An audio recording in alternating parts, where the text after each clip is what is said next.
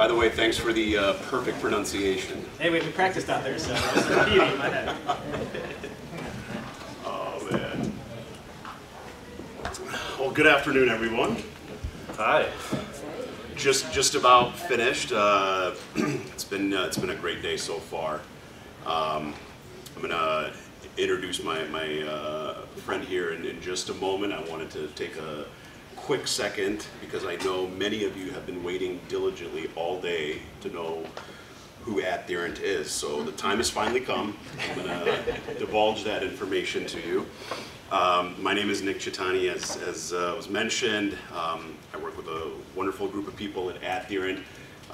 We are a demand-side platform, and we basically, I'm going to try to do this with at the least amount of industry buzzwords as possible. It's going to be nearly impossible. That's how we speak. You got to speak buzzwords. I know, man. We're privacy forward, and we leverage machine learning to predict consumer behavior as a result of ad exposure. So if in our partnership with Ulta, we would work either within their CRM or identify new audiences and show them ads for Ulta across their connected experience based on the prediction that they'll go into the store or online and make a purchase as a result, where otherwise that would not have happened. That's how we do it for the largest beauty retailer. Today we're going to talk about the largest and most popular sports drink brand, and Doug is the Senior Director for Consumer Insights. So how many people think about consumer insights, or how many marketers in this room consumer insights is of importance to them? Don't lie, it's okay. Good. I won't feel bad. Good. It's not going to be a long half hour. Wonderful. Well, Doug, why don't you tell us exactly what it is that you do at Gatorade?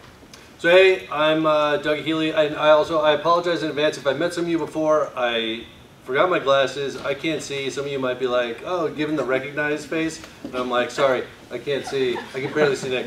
Apologies. But no, and also thank you to Ulta Beauty, because I gotta say I am also Ulta, not a Sephora boy. I get my beard oils at Ulta, so at the Mundaline store right there. And also my LinkedIn is like some of the smartest people I've ever worked with. Maria Salcedo, Carla Davis, Lisa Liu, 3 people I've worked with through my career who are just incredible. So thank you to Ulta for having me here. So what I do at Gatorade, so I lead consumer insights for our Gatorade performance portfolio, which we'll get into in a minute. Like we say it that way just because a few years ago we were Gatorade, and we were Gatorade sports drink, and that was it. But now we've expanded, right? So my role within consumer insights, and one of the things I have a passion about is, I think insights is oftentimes seen as, let's bring in insights when we want to confirm something, let's bring in insights when we want to test something. And I think a lot of insights people play into that, if I'm going to be honest with you. I think some of the function itself has commoditized itself, and what we passionately believe in is that we are consultative business partners. We're business growers. We are not here to share data. We are here to grow the business. The data is simply a tool that we use to get to where we need to go. And we are passionate about selling stuff, moving stuff, getting people to care about our brands and what we do, and we're very passionate about it. And I also love, from an insights perspective, we get like full access across marketing. We work with our media teams, our consumer engagement teams, media, development of advertising, creative, digital, all sorts of stuff. We get to dip our toes everywhere. It's a big ocean. So you talked a little bit about, at the top of your comments, the brand really beginning to evolve. How has the Gatorade brand evolved in the last 5 years? So 5 years ago, so I started on the Gatorade business 5 years ago. I've been with PepsiCo for 12 years now. 5 years ago, I started on Gatorade, and pretty much we were Gatorade, what we call GTQ, which is regular Gatorade, the kind of stuff that you grew up with, orange, fruit punch, cool blue, whatever your jam is. And we also had this Propel business on the side that was growing gangbusters, but like just a smallish business. And that was the focus, and we were zeroed in on young athletes. They're our core target. They're our inspiration for everything, for really everything that we do and how we build out our business. And in those 5 years, and sometimes like it blows my mind to think about, like last week we just launched gummy supplements. And you can buy them on Gatorade.com, you can buy them on GX app. And it's something that like 5 years ago would have been inconceivable. Our Gatorade Zero business is huge even in just 2 years. We also have other sports drink sublines. We now have a protein business. We purchased Cytosport, which it brought muscle milk into the fold. We also have a plant protein shake. Propel continues to evolve. We're launching a digital ecosystem. So, you know, right now the GX app, which you can download, is something that isn't just a thing to buy Gatorade. You can measure your sweat and it can give you a recommendation for, you know, how you should hydrate and what you should use. And then there's also training programs with Jason Tatum and some of the greatest athletes in the world to help you achieve your goals. And this is something that we've done over 5 years. And it's absolutely bonkers. And it's something I feel wonderful about because I think a lot of it is rooted in insights and insight strategy, understanding our consumer, and it's an exciting ride. That's amazing, especially. By the way, interrupt me when I start going. Like No. This, by all means, we're here to listen to the expert. So absolutely, that's really cool. It measures the sweat. Like yeah, sweat patch. You put it on and you go work out, and then afterward you take a picture on your phone. It'll go back and tell you, like, you know, because different people have different patterns. Some people are heavy sweaters, some people are light sweaters. So you might need a higher concentration of electrolytes. You might need a solution that's lower sugar because you need to consume, if you're a heavy sweater, you need to consume more, so you need a lower sugar solution in order to make up for everything that's going through without adding all the sugar. So there's a ton of science behind it. It's great. Does it have to be workout sweat? What if somebody woke up, say, a little hungover? App don't know. App don't know. Look, we're not going to advertise it, but the app don't know. I will say, if you sweat enough to fill up the patch after a night of drinking, there's some other people we should talk to. And I know them because I've been there. I'm just saying, I know those people. Well, we all work in advertising, yeah. But, they're in this room. Awesome. Well, you know, I had mentioned machine learning as a buzzword earlier, but you know, many brands are kind of tapping into that to begin to allow the machine to give the brand, you know, feedback on insights and new audiences. With your role at Gatorade, are you doing anything like that? Are you leveraging any type of you know, evolved technology to look at the data and make, you know, something out of it? No, we aren't yet. And it's wild that we aren't, because it's exactly what we're doing with our business. You know what I mean? Like we started with X, and then we learned ways that we can expand and new ways that we can connect with new consumers. And it's such like, you know, you and I were talking briefly about this earlier this week, and to me, like, it's such an incredible platform for understanding quantitatively what really influences your consumer and things you can do fast at different levels of scale. And so it's something I feel like we're doing on the macro. That doesn't make any sense. On the macro, what we're talking about is personalization and customization and getting there. But what we aren't doing yet is something as sophisticated as what you're talking about, which is really digging into like updating live and really feeding, like using our creative as a testing platform while it's out there. Got it. So now this is really your time to take as much time as needed to talk about what you know the most. For the marketers in this room, what do we need to be thinking about or have top of mind from a consumer insights perspective as we look towards, you know, the near future, the next few years? You know, I think this is where I'll kind of get into the frustration of the consumer insights industry. I don't know how closely some of you work with your insights partners. I feel like the insights industry has turned into like how quickly can we do concept testing, or how quickly can we do that. I think where insights is really going is fast, and it is using data to iterate and move quickly.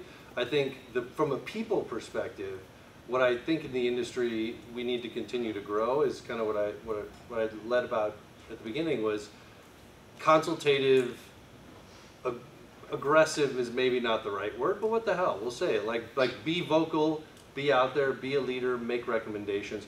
But technology-wise, the speed is allowing us to do things and to answer questions that, frankly, we couldn't answer before. You could answer it, but it would take 12 weeks, and who gives a shit anymore?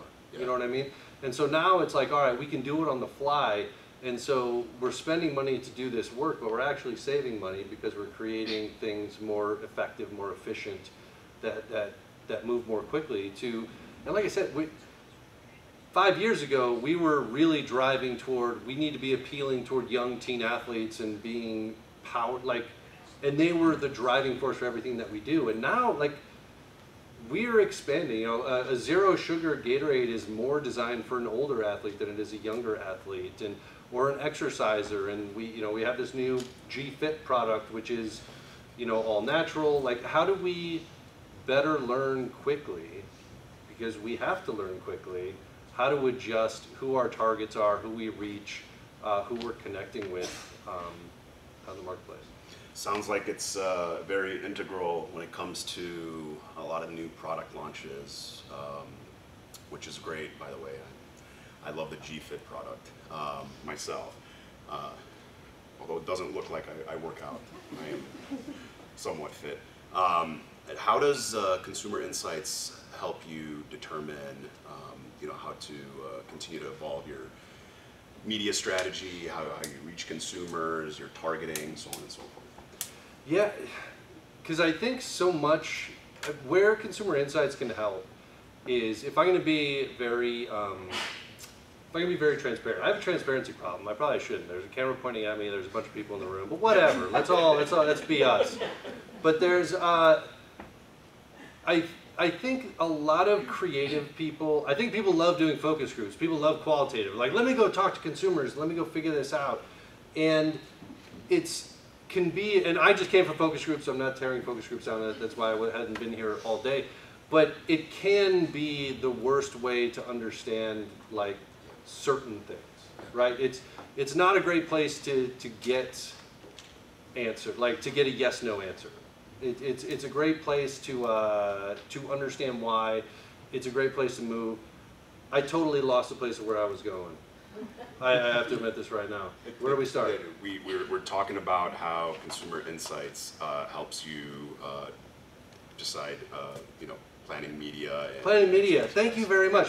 This is where we can help because I know, like, within media, because media is a separate part of the organization, right? We have ROIs, we have ROI engines, we have marketing mix models. We have everything that goes into that. But where I think interesting consumer insights blends in is the why.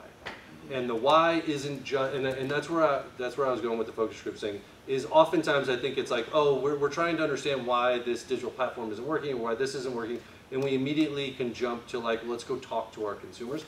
But I think there's a ton of foundational work that can be done on a quantitative measure as well. There's a lot of methods.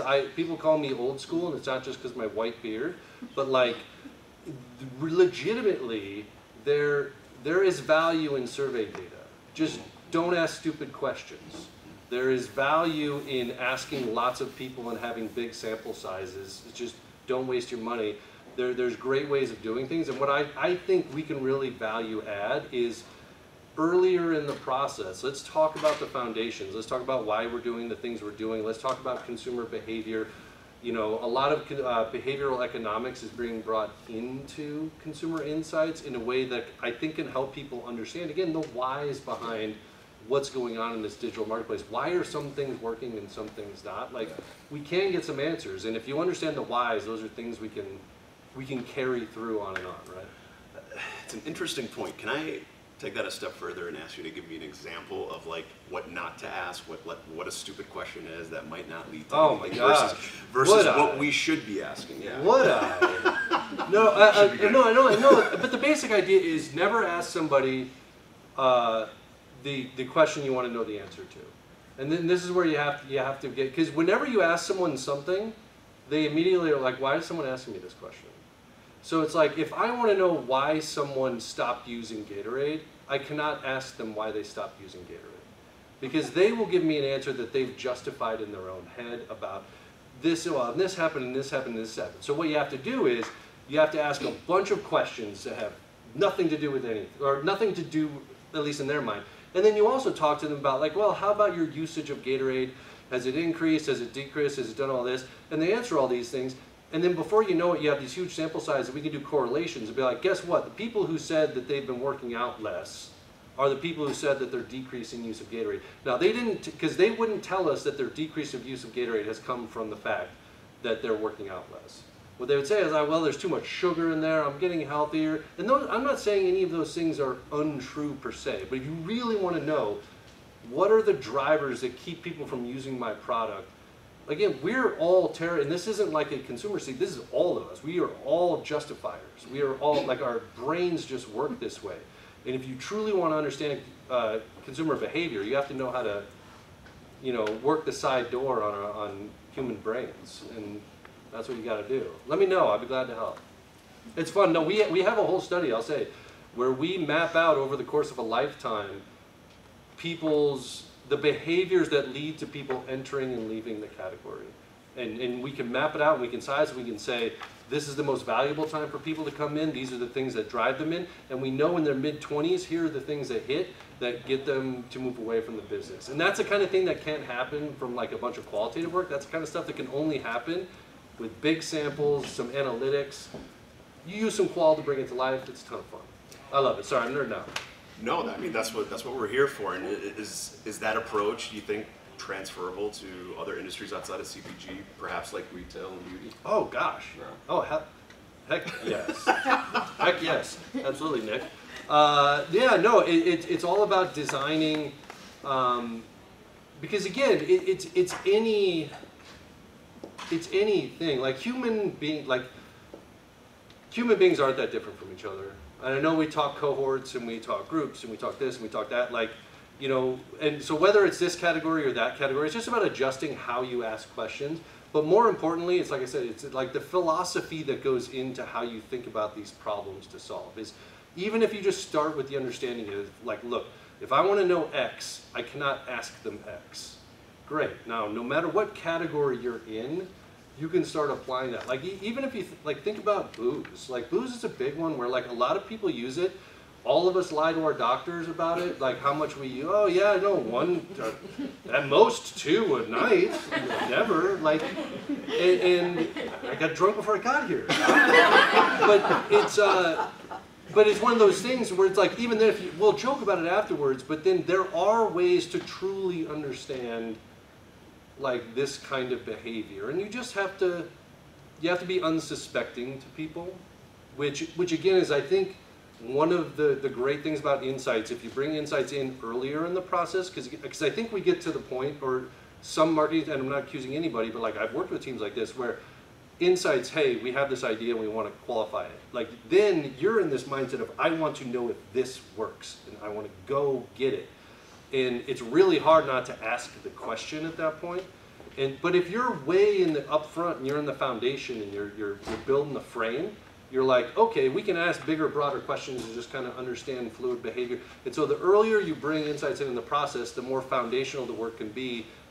And, you know, ironically, kind of, it actually makes that end point a lot better, right? Because you kind of know the on-ramps and off-ramps, and so you can design to it. So this part at the end, the validation phase that insights is usually a part of, is actually something you don't even need to do because you kind of just started from the right place. Yep, absolutely.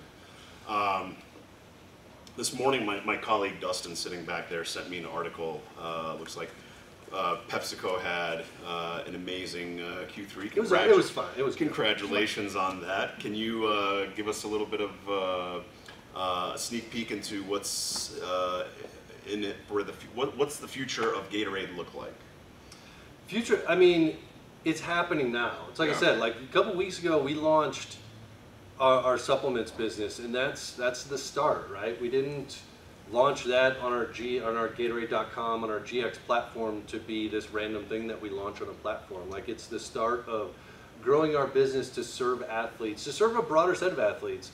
5 years ago, we were teens who played sports, and now we're redefining who the Gatorade athlete is on a much wider scale of people who are putting in the work, people are putting in the effort, and there's a bigger definition there, and there's a lot more need, and so we're going to continue expansion, real, like, heavy push, like Gatorade, we will always be Gatorade. We'll always be associated with sport. We will always be the brand that was created on the football field, created by scientists for athletes. We will push that boundary, but we will be broader. And then we're gonna find new ways to expand our audience and reach new people. It's a really cool approach because it's creating the need. It's not so much, hey, we know people are going to be working out and we are going to market sports drink to them. It's let's get people to become more active through different types of Gatorade messaging platforms and things like that. And as a direct result, or as a consequence, we'll sell more product. Yeah, and I mean, and it pushes into our purpose platforms where, you know, we actually had a big conversation about this today about, you know, we've always been big about talking the talk, and so we have a huge commitment to supporting underserved communities, helping them get the tools, the things they need, access to sport, access to activity. Obviously not just because, like, we're all human beings, right? Like, we need to sell more stuff because here we are and we want to make money, but like we also want to help people, we want to feel good, and like the impact on the community. So like I said, everything we do is rooted in active, and we stay true to the brand of what it is. And I think that's one of the things that is also interesting about this, is because one of the reasons we didn't expand 5 years ago is people are like, it's too much, it's too far, how far can Gatorade go? And the thing is, our brand can go pretty far. Yeah. But man, you cross that line, and that's it, and you can't come back. And so how do we stay true to that purpose and the passion and that love of what we are, while still growing the business as much as we can? That's awesome. We're going to go to questions from the audience. I'm sure there's a few. Yes, sir. I have a friend who's a scientist at GSSI, so I've heard about. What's his name? Aaron Freeze. Yeah, great. Anyway, he talked about. Okay, all right. So you're gonna give me the juice after fraternity bro juice. I need it. But he had a post that we did about GX, and absolutely impressive brand launch. Where's your team, plugged in throughout that entire process? I think it's a long time in development. So, what's your where are you? Like the GX platform Yeah. and things like that. So we've been connected from the very beginning. It's an interesting point of view because I will say this isn't the space where you go and do like bases testing, concept testing on digital apps and things like that, right? So it's actually super exciting. So I'm really close to the teams that are doing all that. So we're doing all sorts of kind of insights, both to understand how well the platform's working, what are going to be the most appealing products. But one of the fascinating things I found is that the digital space actually has a lot less custom research capabilities than I would have thought. You know what I mean? It's the most like data heavy space, but there is just a lot of user testing that isn't quantitative, etc. So anyway, so we've been partnering with a lot of that to really understand how we can help the team grow, what are the right products to launch, how we can expand, what the packaging should look like, how it can be different from what we launch in store, but also still strongly connected to our business. So it's been fun. It's wild. It's wild. Yes. There's so many consumer insights out there, and we live in a world of, we don't have unlimited resources. So how do you decide which consumer insights to go after, or what's just going to be a fad in the short term? Yeah, I was talking with someone about this earlier today. Like there's so much, like there's a bunch of trends companies that come up with a bunch of things and they all move really fast. Are they really trends? If they move that fast, or they think like, but we also want to be on top, right? You don't want to be the one that's caught like, oh, we're just going to wait till everything gets big and then catch up. Long story short, we're not great at it. With regards to like insights itself, one of the things I do think helps us is that we're PepsiCo, we're Gatorade, we're a really big business, and so we can kind of wait until things get pretty big, right? Or at least like you can see that threshold coming, because we don't need to be on the cutting edge of like writing it at the very beginning until it happens. And so we are kind of fortunate enough to be able, so like we have a ton of data out there kind of seeing what's growing. Okay, this has hit like a certain point, we can really get into it. But then I think like everybody else too, we also make a lot of bets, right? And it's like before it hits that point, no, we just feel really good. We have a lot of experience. This feels like something that'll work really well. And we're not always right. In terms of innovation, what is your personal recommendation or preference? For example, I've seen some companies use the new model which is called Jobs to be Done, in which they try to understand what the needs are of the consumers before they then creating concepts. And then there's the other way, which is actually creating concepts, testing the concepts with consumers to identify the winner archetype. Do you have any particular preference? I mean, in my experience, for those who didn't hear, the question was around like innovation development, like a framework of kind of starting with jobs to be done versus starting with like ideas, right? And then kind of finding jobs to be done. In a perfect world, I would argue jobs to be done is always the way to go. And you like, because if you're not solving a problem, who gives a shit, right? And that problem doesn't have to be like some new to the market. Sometimes the solution is putting a Gatorade brand on a product because it has a trust level that other brands don't, yada yada, you know what I'm talking about? But, I feel like 10 years ago it was much more the second way. It was like, we're gonna test 50 ideas and the ones that float to the top we're gonna work on and we're gonna develop the concept, and I feel like we're much more focused now on jobs to be done. That said, there are also always, well, we've invested a lot of money in developing this, we got to find a way to make it work. There's always projects that come through the system of like somebody's kind of idea, and we try the best to make it work. But jobs to be done, consumer problems to solve, in my mind, always the best place to start. You had mentioned that you guys have charted like the entire lifespan of your consumer and when they're entering and exiting with the Gatorade product portfolio. What is like a couple interesting market times for people to enter that maybe were surprising to you in doing that work? Yeah, I think a big one, well, one thing I'll say is, and this was true because I did this for Gatorade, I also did this when I was on the Quaker team, and one of the things we found and maybe this isn't a surprise to anybody, but 18 to 19, like going into college is a huge transformational period for everybody. And it's like oatmeal usage really struggled because people who ate breakfast the same way every day, et cetera, et cetera. And then sports drinks, I think people were very surprised to see a similar sort of thing because, you know, you're still active in your late teens, early 20s, but it falls off so much. When it's not scheduled like it is in high school, a lot of usage falls off. But what we see when people coming in is mid-20s, late 20s, people getting back into it. Oh crap, I can't just do it this way. And so seeing people come in as they kind of get busier with their lives, as they're more successful in their careers, as they start to have families and kids, we are actually seeing people come in, not exit out.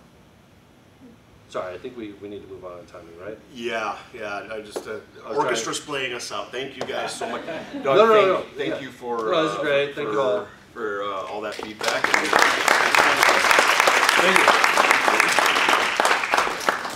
Thank you, Doug.